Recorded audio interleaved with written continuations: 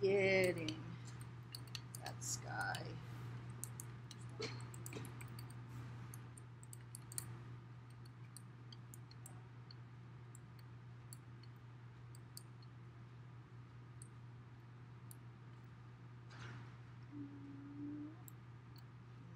Over a little bit.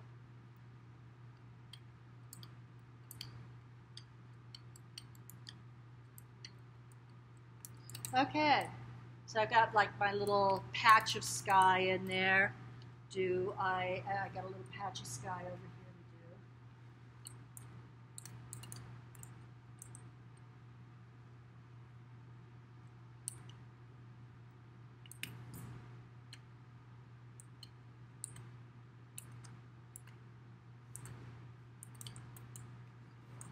All right, so here I'm just gonna go nee na nee, nee na nee. A little laciness into it.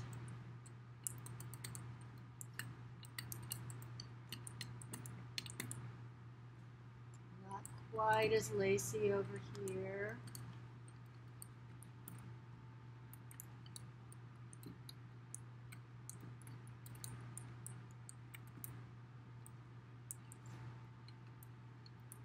Okay. Cool. All right. Next, I'm going to start working up my foliage. So it's like, what kind of texture do I want to work up my foliage with? Maybe, I think I'm going to save that for those leaves. So I think, I mean, they're really kind of like little blotto kind of things.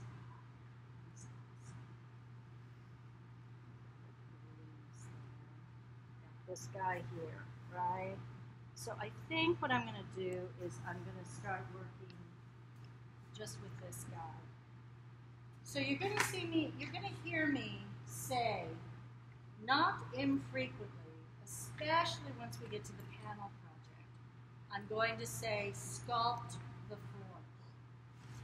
I'm going to be like, we're painting, right? You know that, right? So I frequently feel when I'm working like I am literally sculpting form. Thank you. And especially when I'm working with values, I already did the values,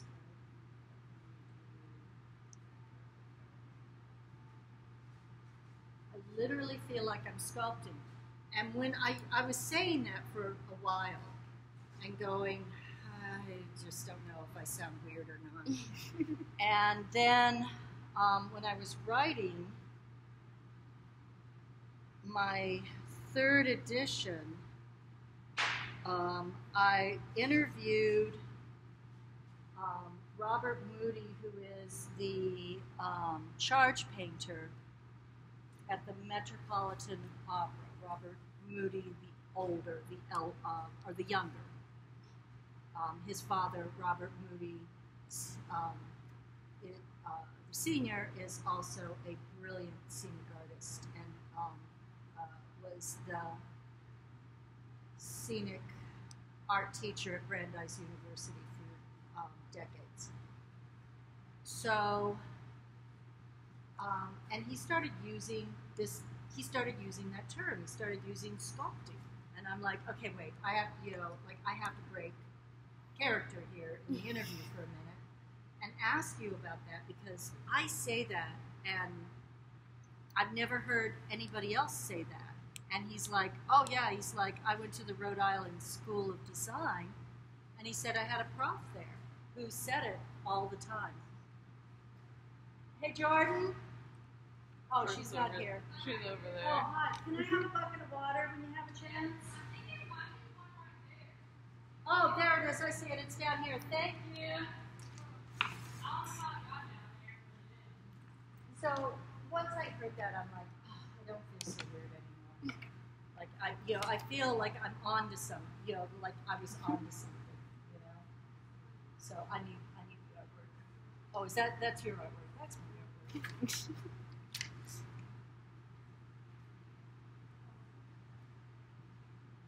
So I felt much better after I heard that. I was like, okay, like I literally feel like I'm not crazy. Okay. So this is cool up here. Like we just have like this like a lot of this black background we can almost leave, right? Because it's just like we've got some like leaves that are sort of bunches of leaves that are sort of showing, but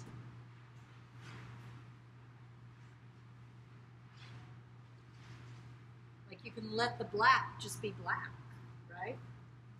So the black that I've provided you with is mostly for oops. It's like, I didn't mean to put the pink there. That's mostly what that black is for.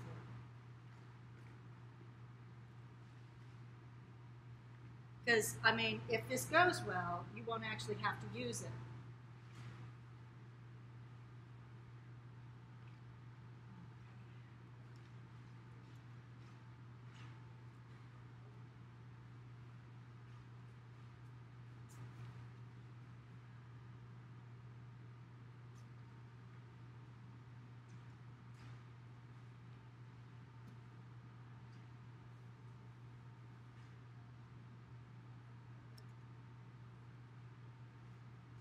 Isn't this weird? It looks so dark in the tray, and then you put it on there, and you're like, whoa, hello.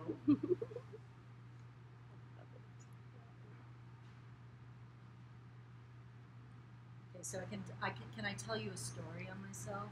Yes. I was working last night, prepping your workshop here, and I was like doing 5 shades of gray, and I kept like painting it over and painting it over and going, damn it, like why do these 2 colors, like it looks like they're the same color, and I was like, damn it, what is going on?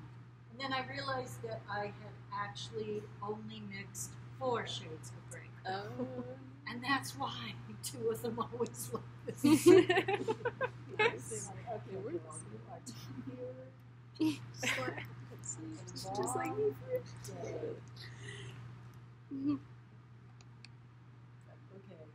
Okay. Like always makes me think of that, like, the Avengers. Okay, sun's getting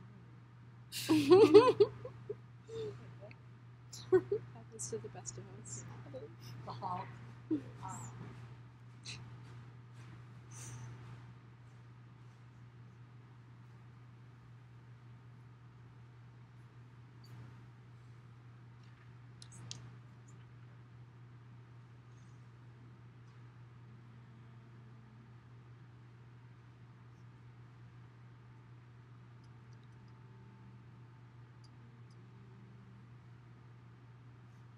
So how accurate are you trying to get with placing?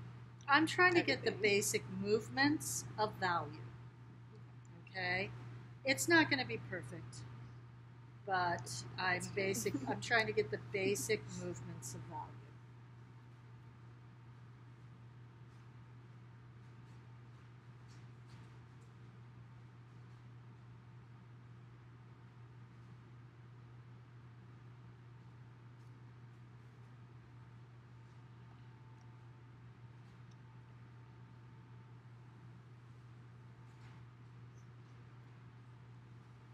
And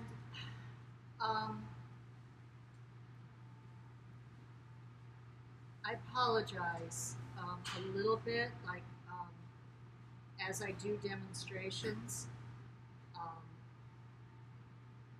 You guys, I just freaking love to paint. Like, I mean, which is, probably propitious, since that's what I do, that's what I teach. So, like I do apologize if sometimes I get in my head a little bit, but I'm just like, just enjoying myself immensely. So,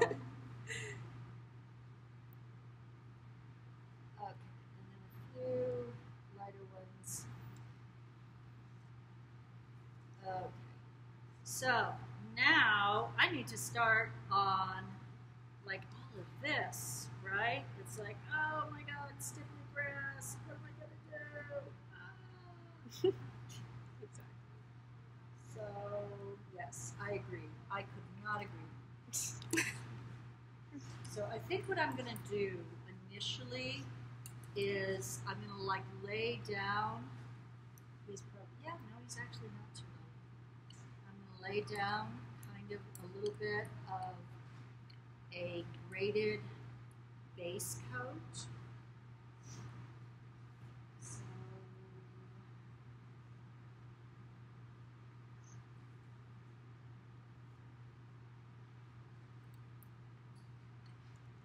I'm just going to keep moving my roller down in value and just trying to keep that sort of that nice horizontal action going. Now, please remember as I do this, I am not telling you how to do this. You are welcome to do other things. There are no right or wrong answers. It's just, we're all exploring, and it's like, this is the good part.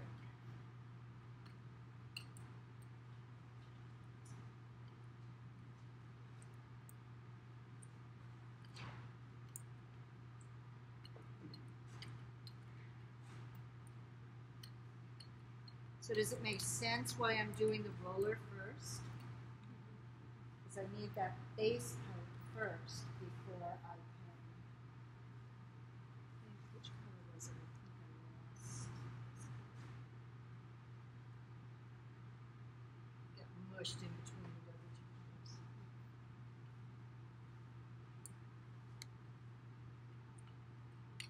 And then I'm going to come in and I'm going to do some texture. There we go.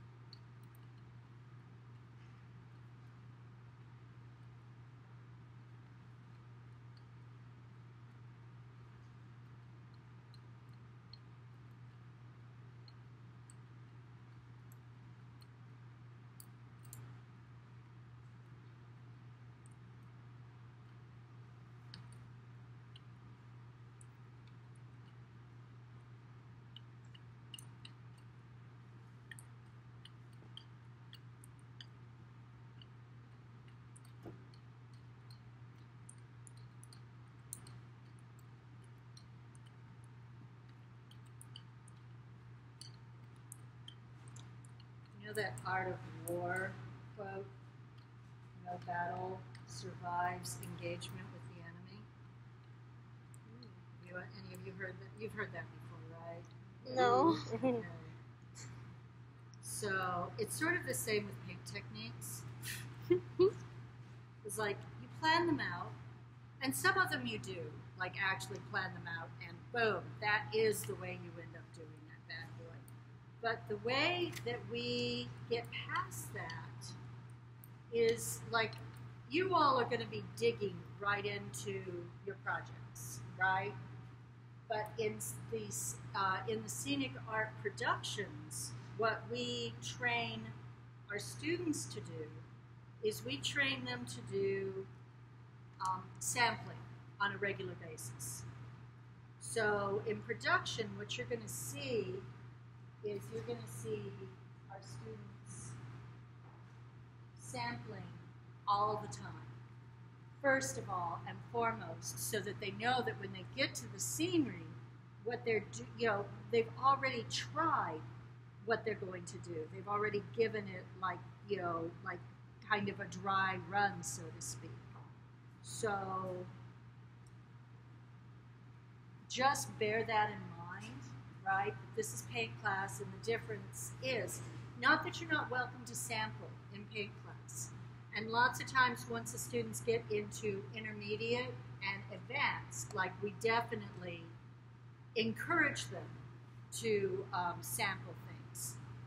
So, but just be aware that that's like part of the scenic art process is the sampling and kind of like, that layer of discernment. Think of it this way, like if you were working in a production company, right, and the scenic artist like came up to you and was like, oh, let's just give this a shot, on, that piece of scenery, that unit, that element that had just cost like, $55,000 to create, right, and to fabricate.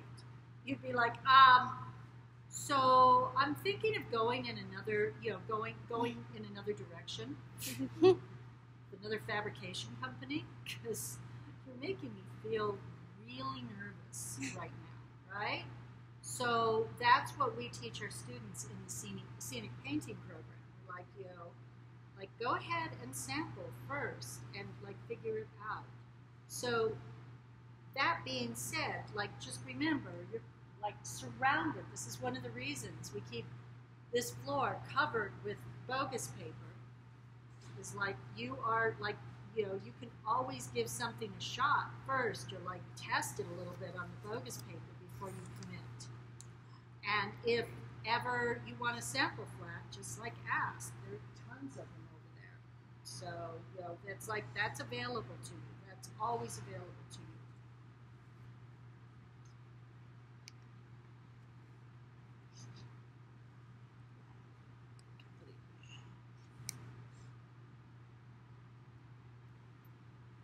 Okay. I think it's sort of getting good. All right.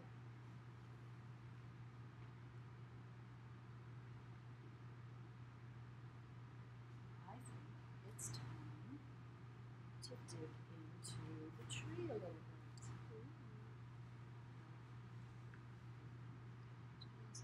Oh, stop it.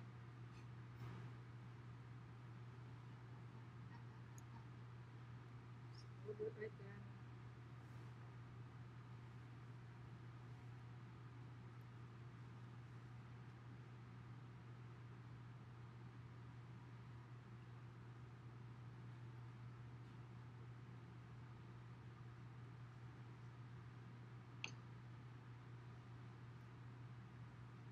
All right, tree.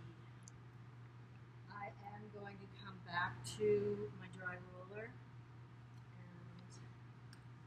going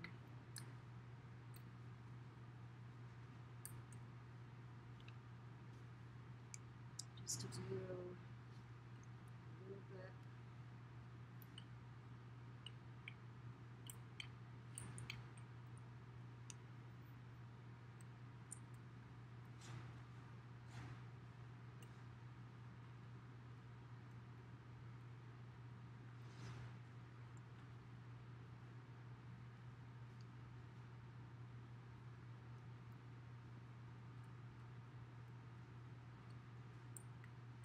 Establish some of the values.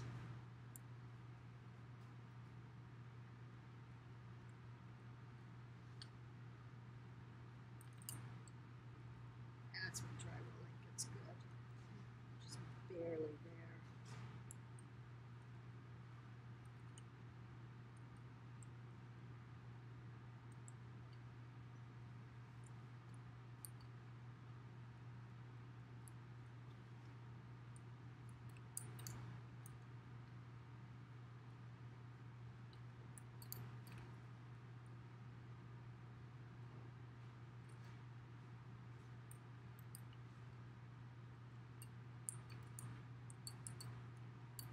So I think something that you'll discover, and a lot of all of the undergraduates, you're taking or you have taken your visual arts courses.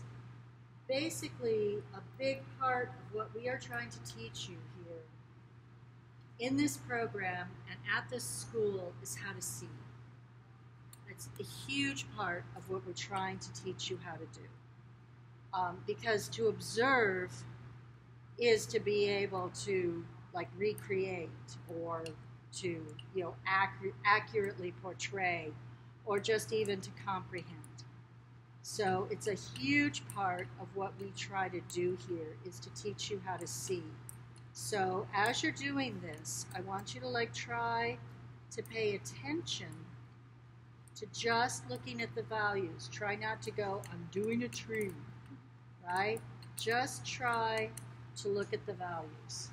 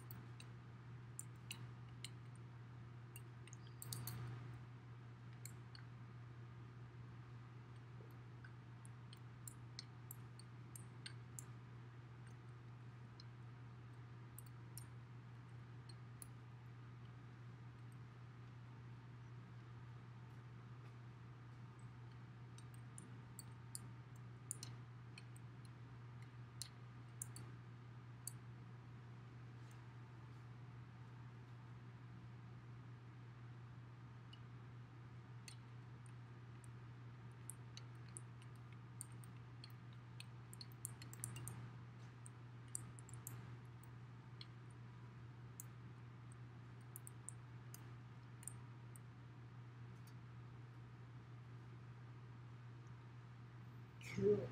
All right.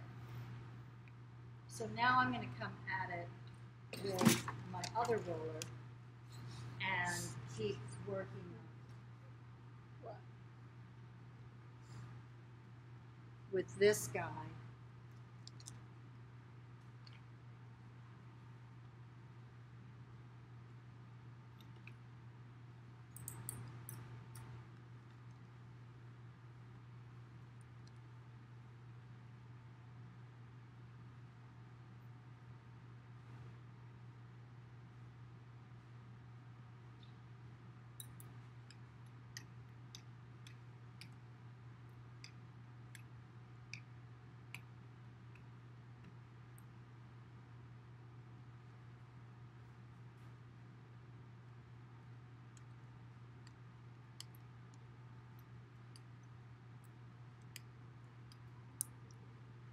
Pretty cool texture. That's nice. Isn't that nice?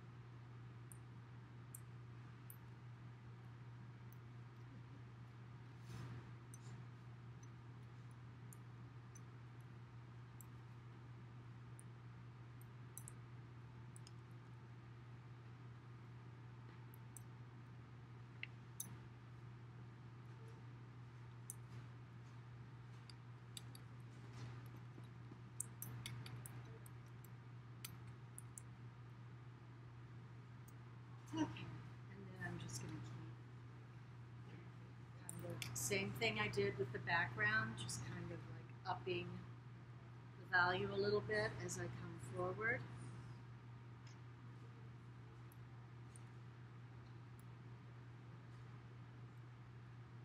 There's this weird thing where there's this hard texture that kind of crosses there.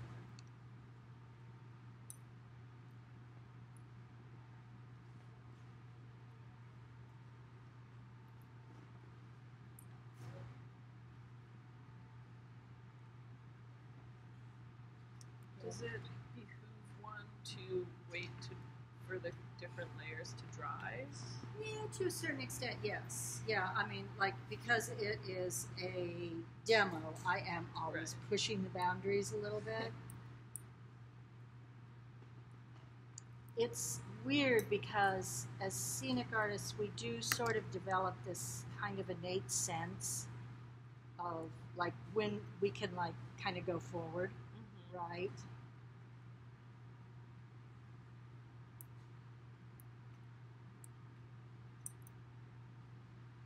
And you will be able to tell. You'll be like, okay, backing off now. I'll wait. Tell me when you're ready.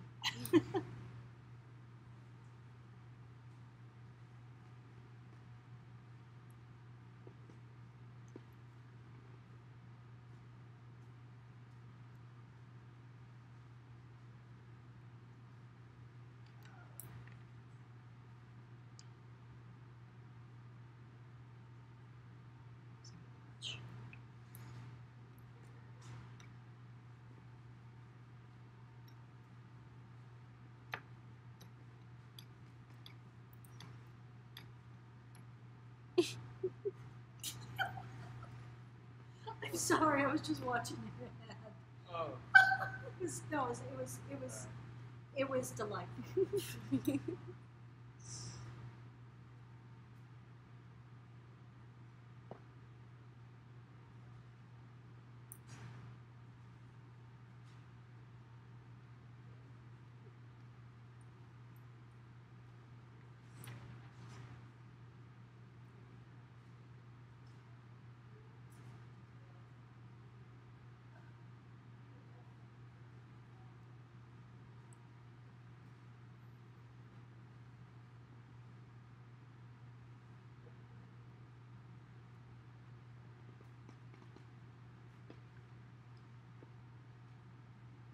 It's not a brush.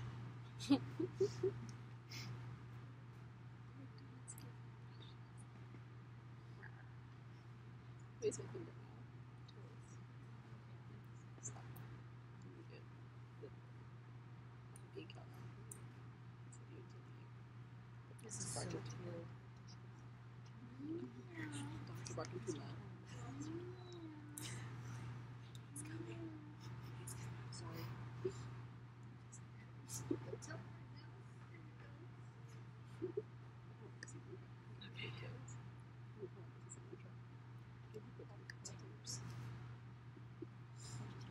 All right.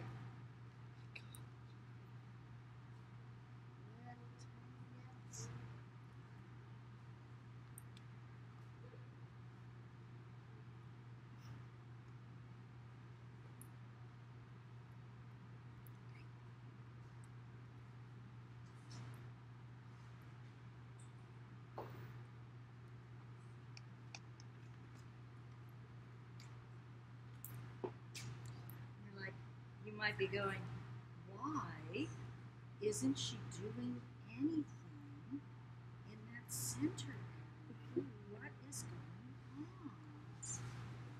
Right? Okay.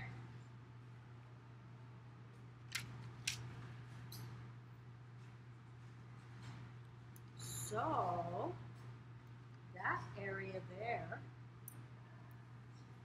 I'm going to do one of my very favorite techniques.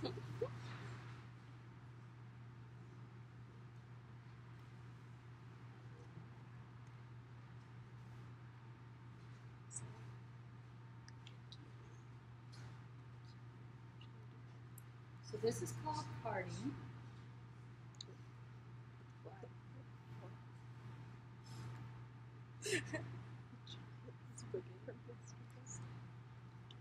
Simulations.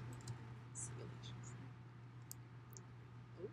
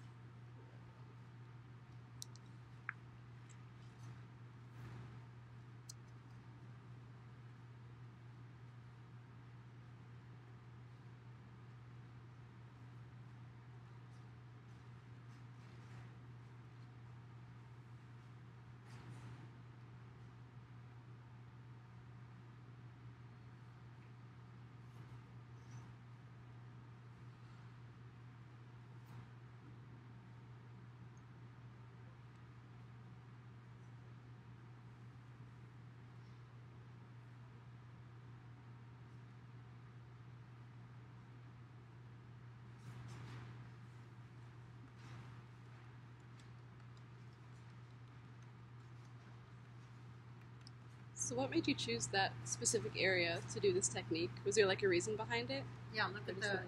Are you looking at the copy? The way the grain is. Thank you. That makes sense now. Okay, yeah. It's more like stripy, I guess, more vertical. Right. Wow.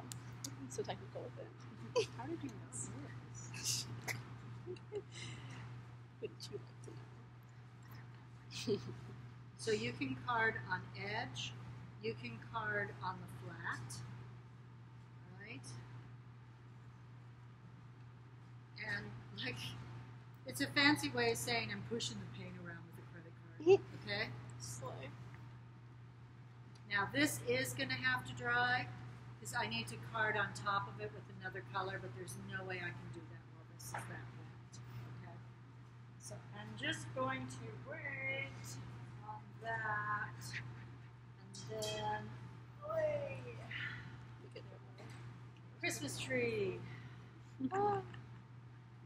So I've got all of this stuff going on in these burrows, and it's like, it's all kind of like, okay?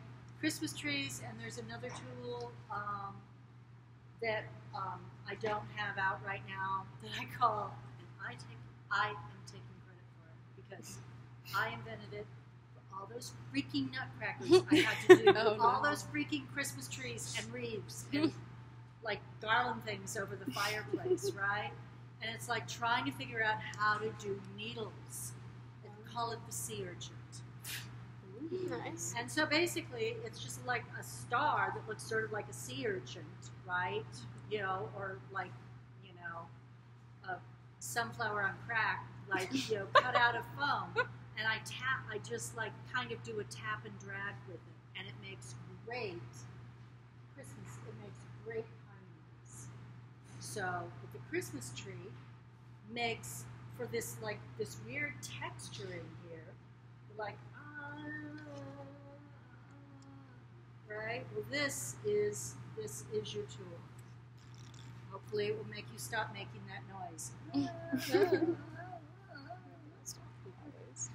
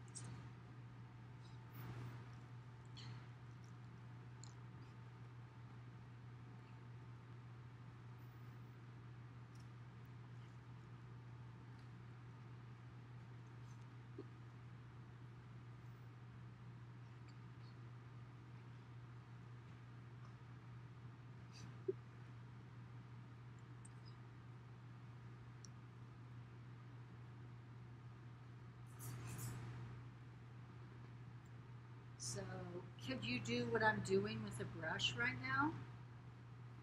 Yeah, but why aren't we doing it with a brush?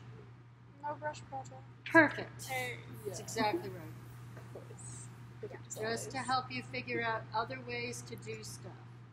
If you had, like, suppose you had a whole bunch of stuff that sort of looked like this bow, right? And you were like, how am I going to hand brushes to 10 different painters and get the same results, right?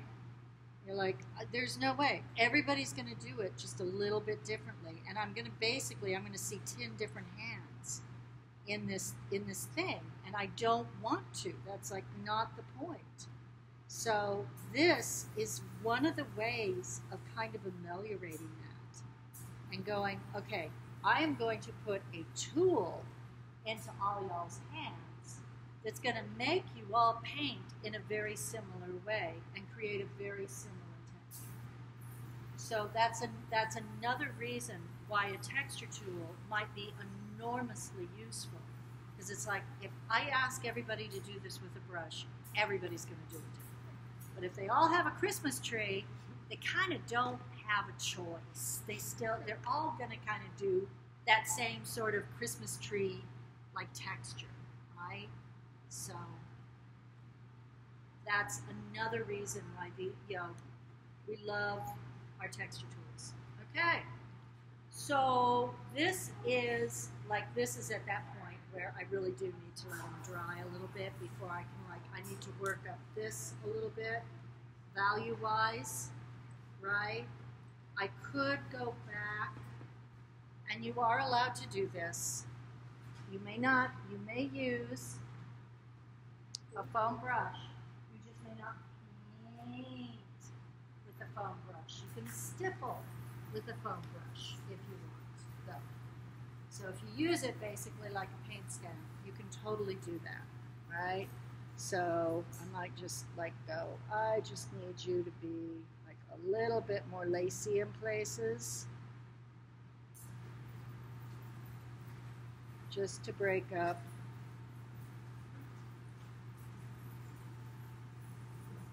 my areas. Like I said, black is for whoops.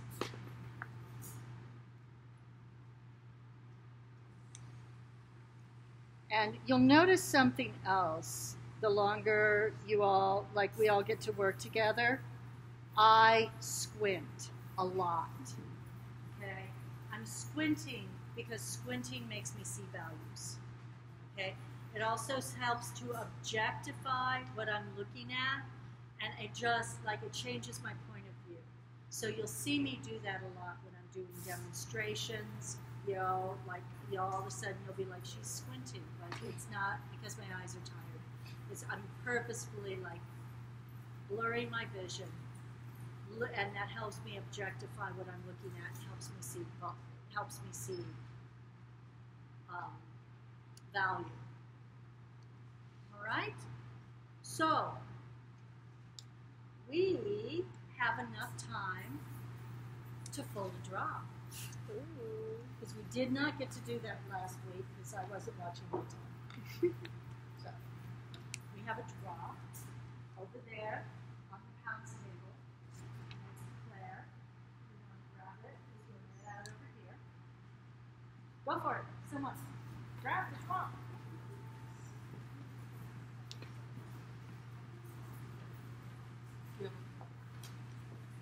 Gamma, you need your case.